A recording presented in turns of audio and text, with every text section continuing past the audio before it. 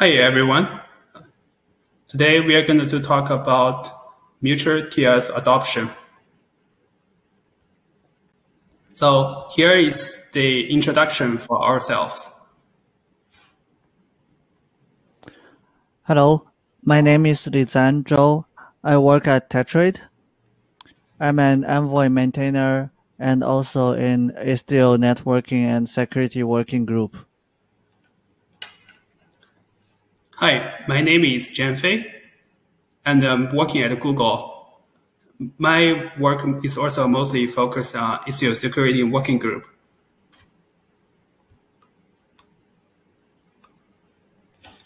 So we are going to talk about what is MTLS and why mutual TLS is very hard and what customer challenge it's going to face.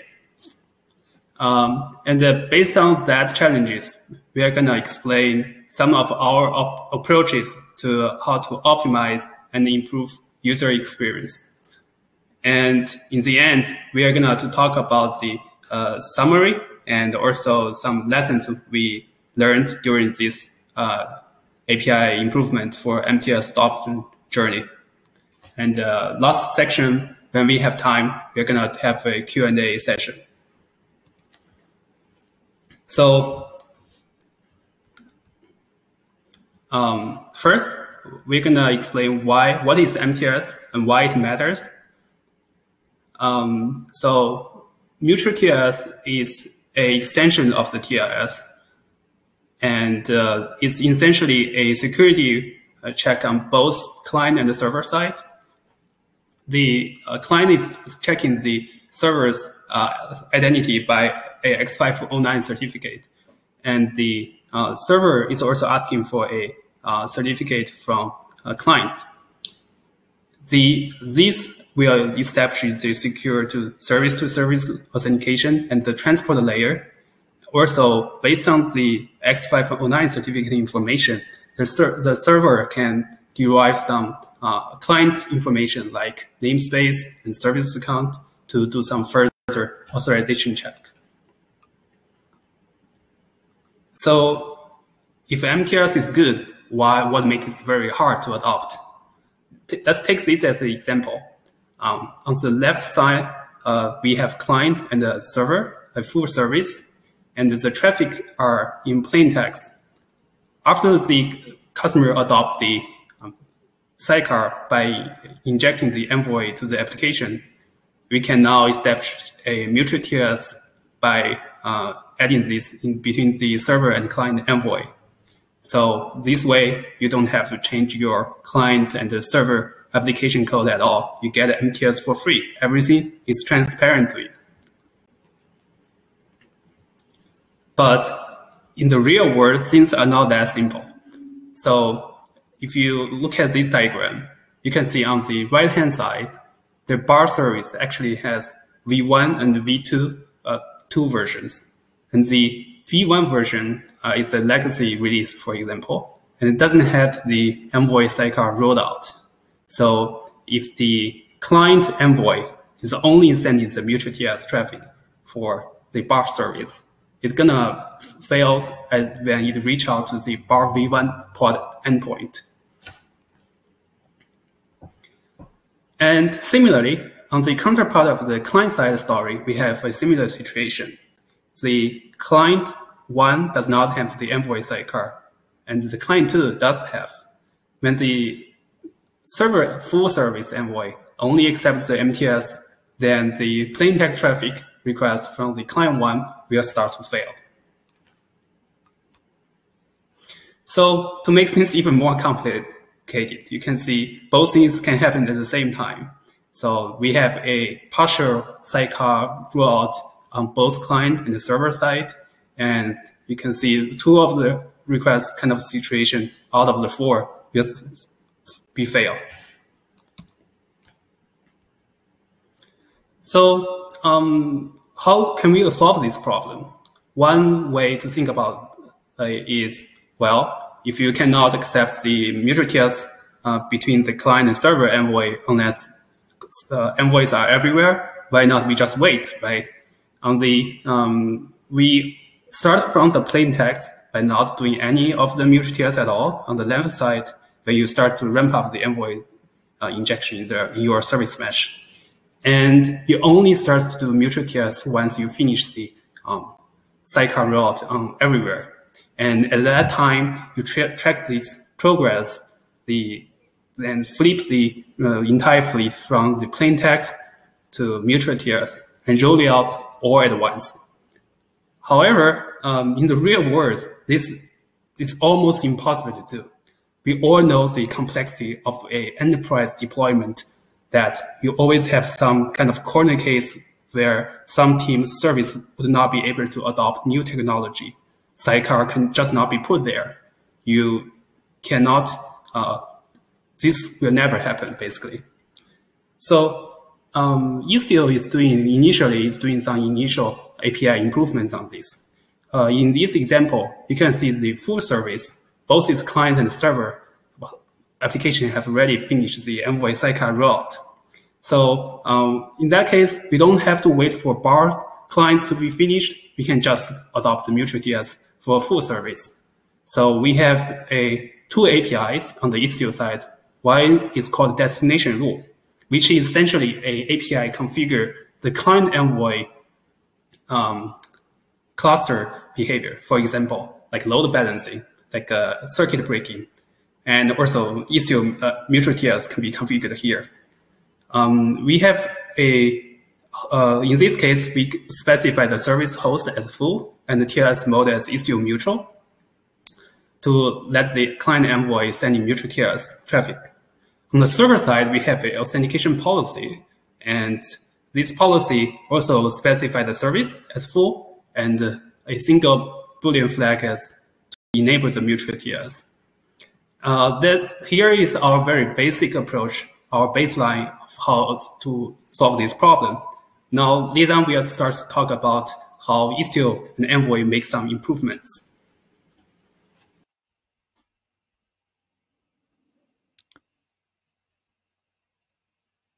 So in the server side improvement, this is in the case of the client sidecar is partially deployed.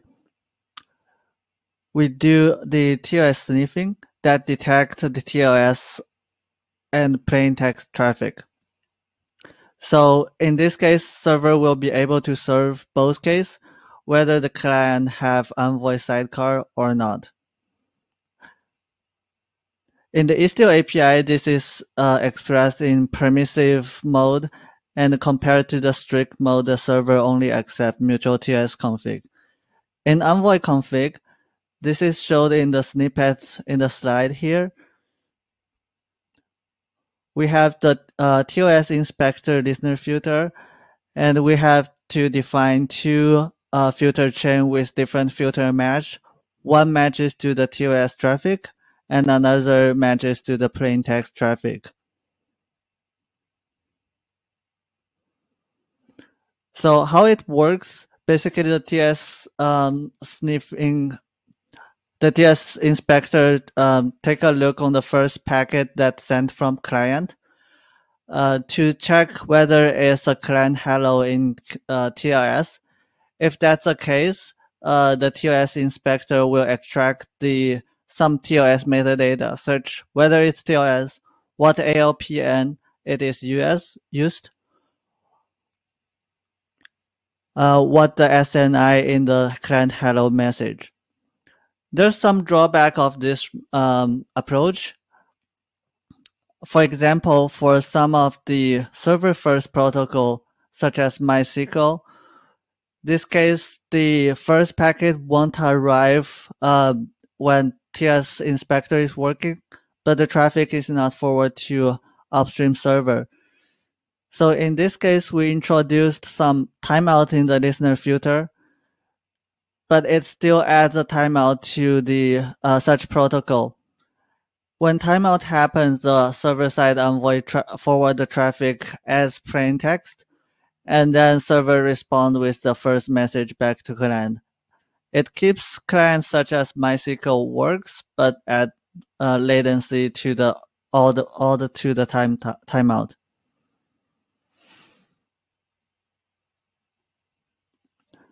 So in this case, we address the two different needs. One is permissive, one is strict. That is once you're done with the all rollout on the client side, you can switch the TLS policy to strict mode. In that case, the server won't do the TLS, won't detect plain text traffic.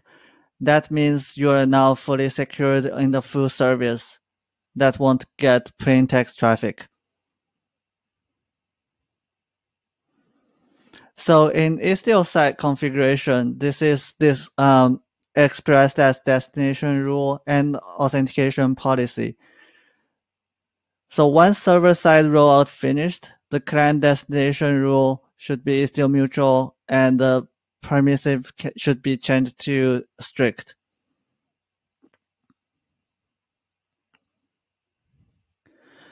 This also addresses some config complexity. In the previous, like the manual config approach, since the Istio destination rule is an override base, in this example, if you have some fine-tuned connection timeout in full service and you apply the cluster-wide Istio mutual, it won't apply to full service. So it will break there as well. You have to do something like the bar service to have the traffic policy. And also you have to apply that to all the subsets as well. This is a complexity of the Istio destination rule itself, but this makes mutual TLS much harder because you have to know about all the override and applying them correctly. So in the client side, this is for the case that server doesn't have the fully sidecar deployed. This is based on the new feature we introduced in Envoy called endpoint labeling. Transport matches was added to the cluster config, which can define multiple transport socket, which basically allows you to specify multiple TLS config or plain text config. And in the endpoints that delivered for that cluster, there's a label called mutual TLS ready.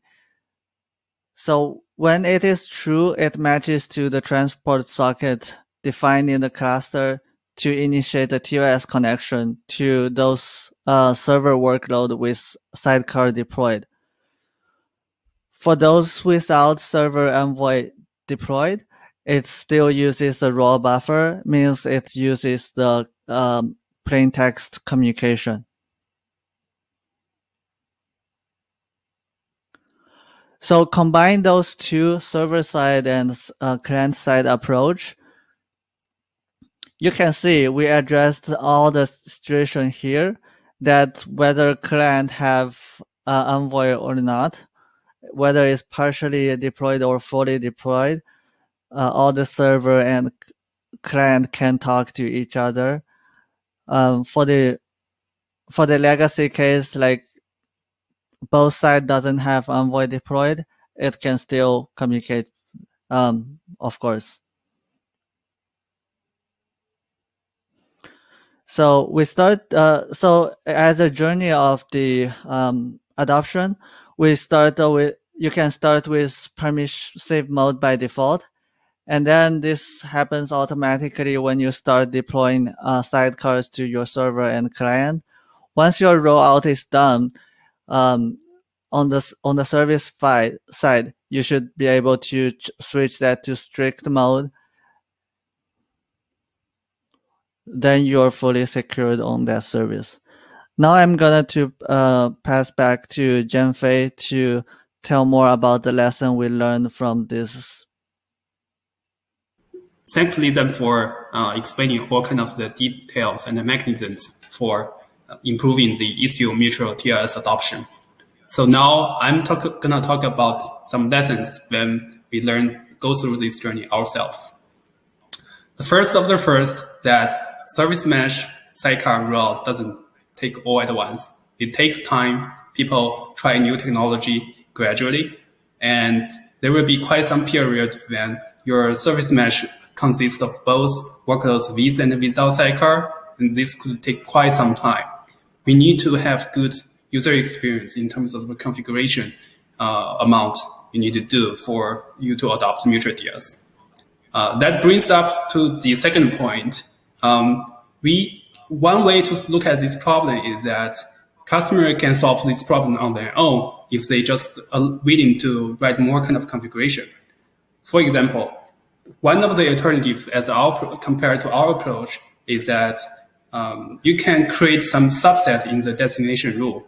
And one subset corresponds to the server workloads without Envoy sidecar, and one that has the Envoy sidecar. You can also specify the percentage weight between this subset when doing the load balancing. And of course, this is very manual and introduce a lot of config toy problem. The next point is that don't forget about security, even you just want to focus the transition and make user experience good. That's why we realize there's two modes. In the beginning, you need permissive and make things very smooth. But once you're done with the sidecar rollout, things want to be fully secure. Only strict MTLS is what you want. In the end, one last point is that the real world traffic is really complicated. And we hit all kind of corner cases when we design these mechanisms.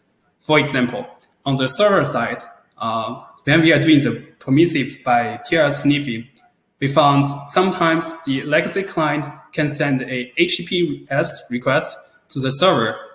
And if we are just doing the transport socket match, transport TLS sniffing based on the transport protocol as TLS, that will match to the wrong filter chain and trying to terminate a HTTPS traffic with istio mutual TLS configuration. And of course, things will start to fail. On the client side, we have hit some similar issues. The endpoint labeling solution only works for the endpoint discovery typed Envoy clusters. And Envoy have other kind of clusters like original destination. And sorry, this is a typo on the slides that we also have DNS resolved kind of clusters. Those kind of clusters doesn't go through the endpoint labeling selection code path and the workflow. So you cannot have this automatically detect endpoint MTLS ready behavior. Next is to summarize all we present today. We solve this MTLS adoption problem by two parts. The first is the server Envoy. We make it both support MTLS and the plain text. This is done by the Envoy level TLS sniffing as a network layer filter. And on the Istio API side, we introduce permissive and strict for two kinds of needs. On the client side, we introduce make the client Envoy able to send both plain text and mutual TLS traffic based on the server endpoints labeling results. The outcome for these improvements is that we remove the client-side destination rule configuration totally if you just want to get MTLS done. And these two things combined together is that you start from the permissive and the auto MTLS in the beginning. All you need to do is one switch from permissive to strict for your entire MTLS journey, which is much, much more simplified. All right, and that is our today's presentation. Here now is the Q&A sessions. Feel free to ask any questions. Thanks.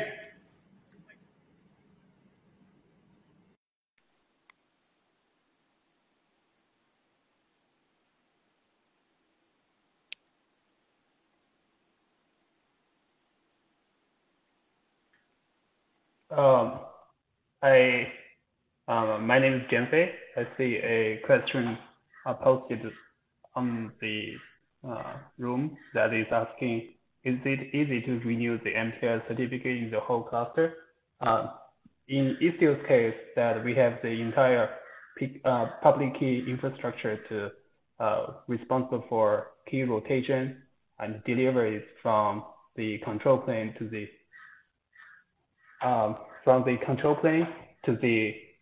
Envoy sidecar. So the key certificate of the workloads are rotated for a short period of time. Yeah.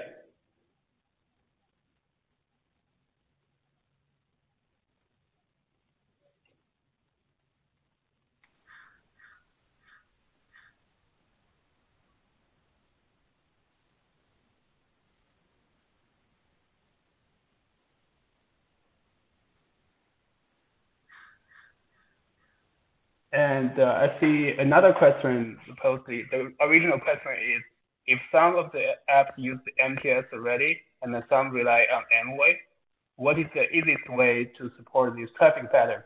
Plain text will not allow during transition. So on the server side, that we for the workloads that have the Envoy sidecar, we have the ARPM match with is still dash our own ARPM, so that won't conflict with their own MTLS that offer you a supports both the applications that has speaking its own MTLS versus that we are trying to terminate MTLS. But we cannot control the workloads that does not have the MTLS, Envoy sidecar. Go ahead.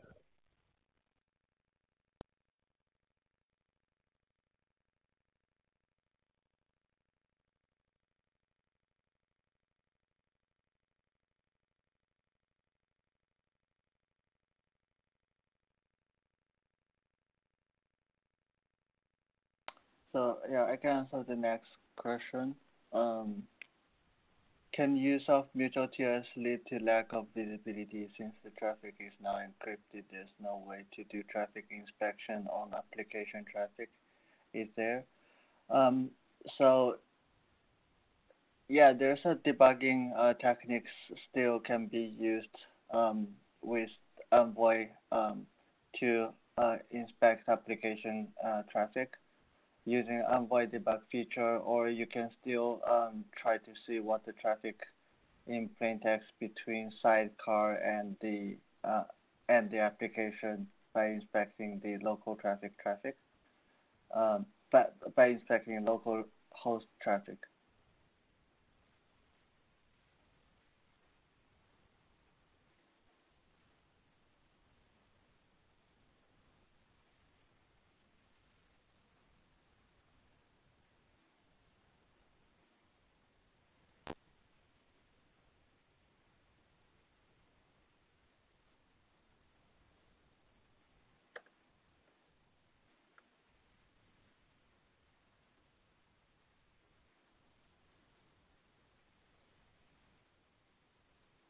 Okay, I think we.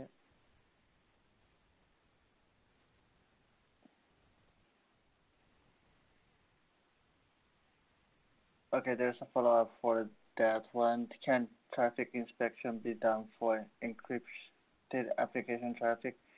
If your application encrypted traffic itself, you need to somehow by using application-specific logic to export the TLS keys. I mean the encryption keys. There's some way to do that, and having the TCP dump for any traffic capturing stuff, and combine them, you should be able to do the inspection.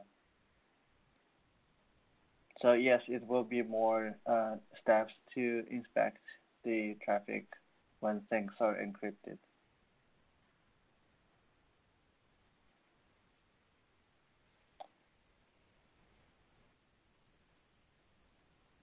Okay, we will on Slack for more questions. If you have more, we'll monitor Slack for more questions. Thank you.